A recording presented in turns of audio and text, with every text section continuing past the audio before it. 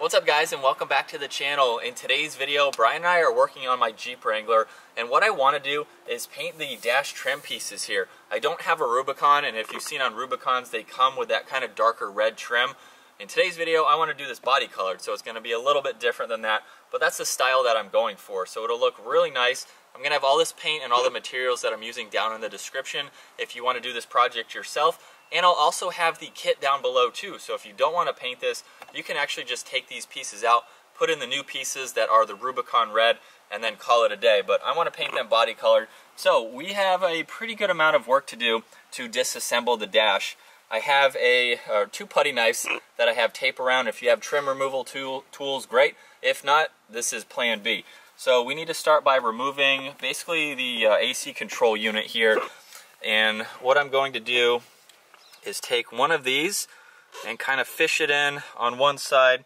And I've never done this before, but you don't want to pry this, because the more you pry it like a paint can, the more you can kind of scuff up the other parts around here.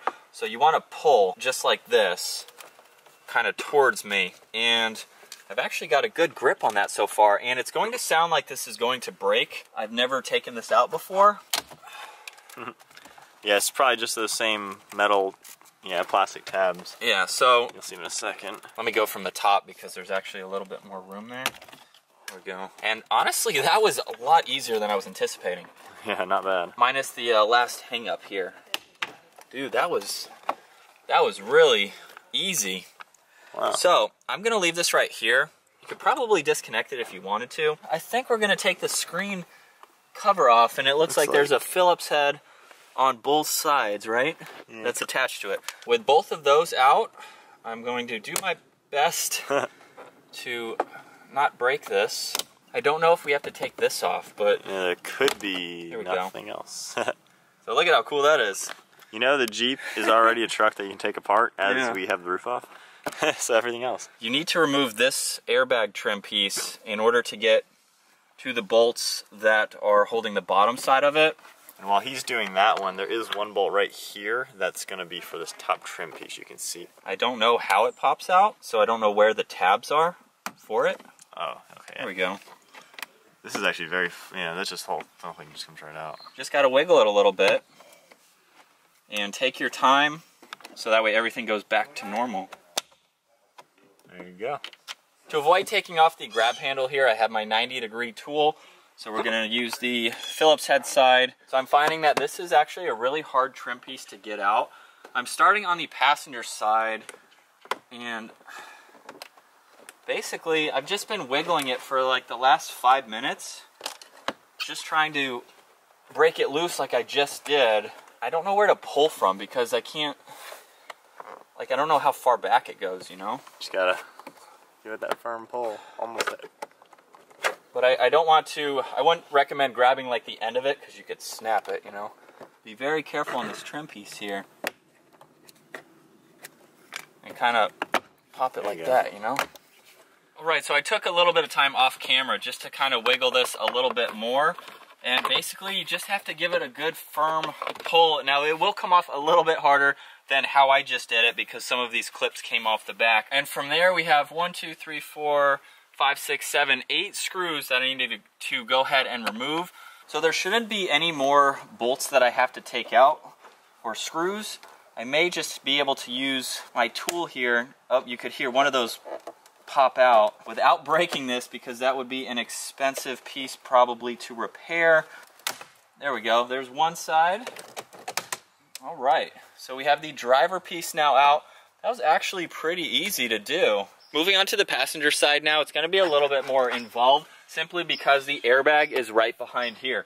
So what I need to do is kind of pull this tab underneath the glove box out of the way so I can go ahead and drop the glove box. There are two 13mm bolts that are up there that we're going to use, or that I'm going to loosen in order to do this. With both of those bolts out now, there is one more connector, hopefully the camera can see, that I've already disconnected this yellow wire right here. And so now we should be able to pop this out just like we did on the driver's side. That's a lot easier once you do the right bolts. There you go. And the airbag should be attached. Do we have to cut that zip tie out? Or is that coming with us? Yeah. Oh, there we go. There we go. All right, so that's the airbag. Let's be careful. We're gonna start with the driver's side piece first and take it apart as much as we can so that way we have less taping to do. So I'm gonna use my tool here. We're gonna take the air vents out of both sides and then we can actually disassemble the chrome pieces just with these tabs on the back.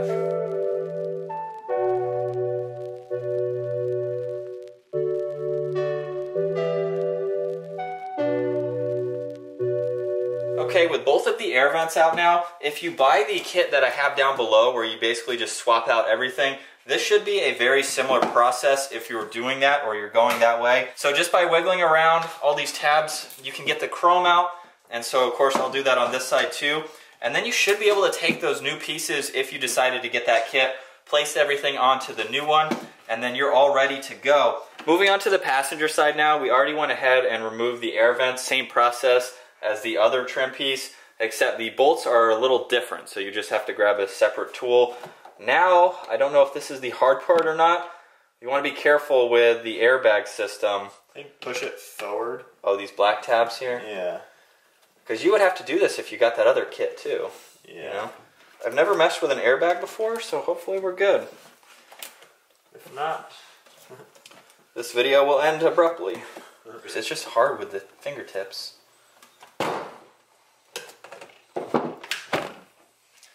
Alright, and there's an airbag. So, very gently put that over there. And I'm going to go ahead and cut this zip tie. I don't know if this is factory or not.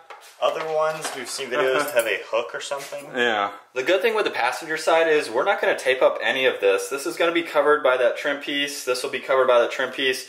So this is pretty much a good piece to go ahead and paint. The driver's side, however, we are going to tape up all of the black. So basically the inner housing here, I guess you can say.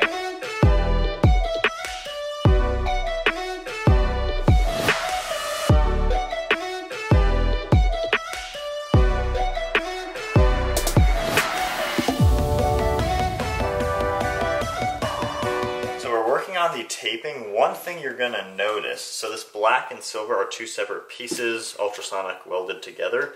One thing, this can come apart a little bit, and this part right here is kind of hidden by this part. So last thing we want is to have a silver spot down here. So what we're going to be doing is taking actually some of these blue clips, using them as a wedge on this underside, just to help split these apart a little bit. And this being stuck in here is just going to hold it up. As you can see, I did it on the other side. So now this whole silver is completely shown, same with the one that I just did, and then we're going to get a much better paint job. With one piece taped up, I'm going to take some 2000 grit sandpaper and just rough up the surface a little bit. I'm going to have all of the paint that I'm using down in the description. You'll see I'm using Duplicolor brand, and I'm using a bright red. It's very, very close to the firecracker red on my truck, so I found what would be the closest. And since it's not on the exterior of the truck, this should be a pretty good match.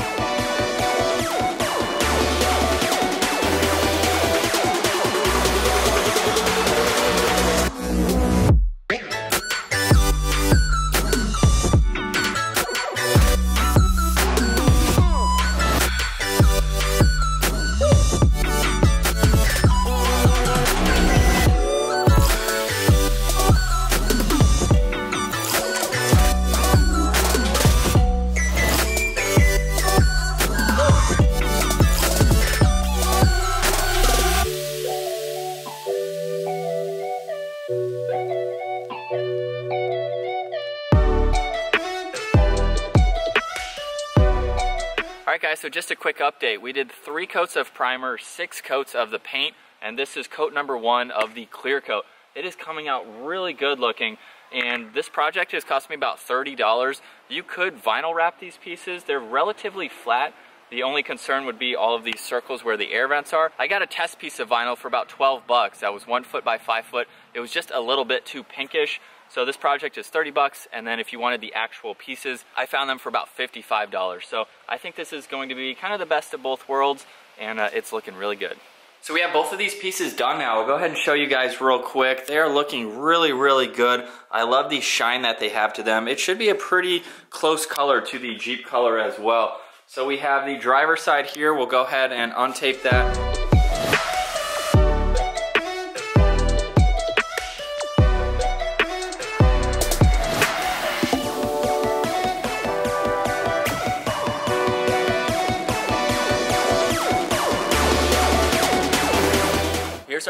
guys, and a first look at it against the Jeep out in the, well, what is left of our sunlight. Wow, but it literally like disappears. Pretty good match, I do have to say. Yeah. Now this, so we do have to kind of pop it in, but we can use the air vents to push. Because last thing you guys want to do is press against fresh paint, unless you've given it like, I don't know, a day or so to like cure. Kind of hold here. Yeah.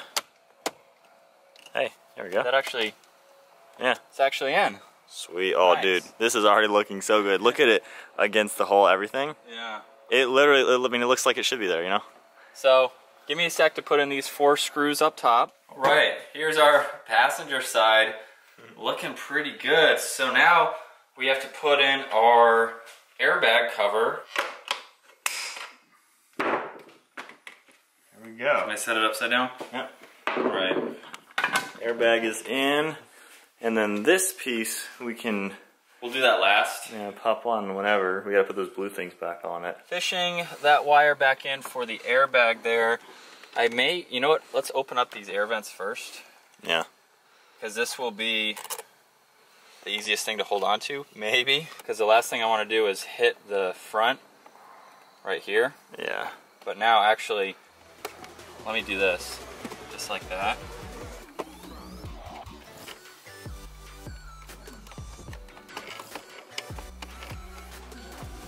Right about there. So let me go ahead and reattach. And for safety measure, I'm going to take a step out in case it explodes. All right, we're plugged in. Nothing exploded. I need to go ahead and reassemble those 2 bolts from up underneath.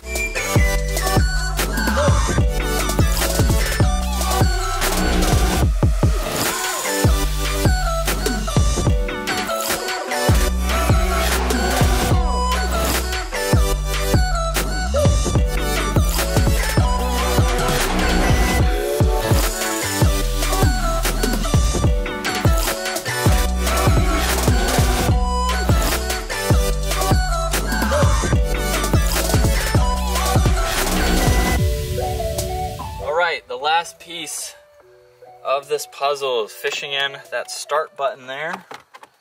All right, guys, here, I'll shut this door so we can get kind of the red, the red on red. Wow, this looks really good. So there you have it, guys. That is how you tear apart the dash in the JL Jeep Wrangler if you need to do that for whatever reason.